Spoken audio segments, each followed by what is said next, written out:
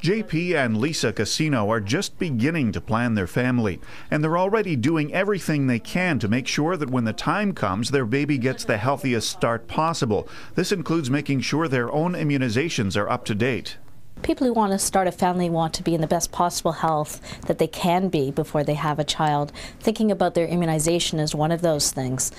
Some of the immunizations they had as children are no longer protecting them against serious illnesses, and whooping cough is one of those.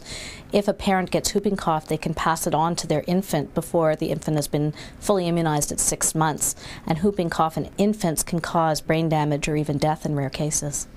There's a myth that whooping cough is just a childhood disease. In fact, half of all cases of whooping cough reported in Canada each year occur in adolescents and adults, and many may not realize that they could pass the disease on to vulnerable infants.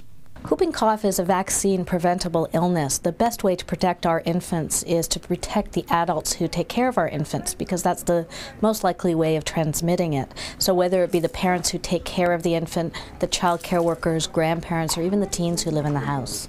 Adults should receive a tetanus and diphtheria booster every 10 years. By substituting one of those boosters with Adacel, a vaccine that protects against tetanus, diphtheria, and pertussis, adults will be fully protected.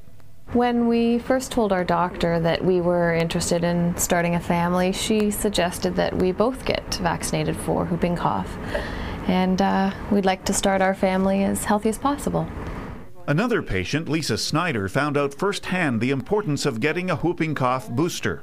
I developed whooping cough about 2 years ago, and I had no idea that adults could get whooping cough.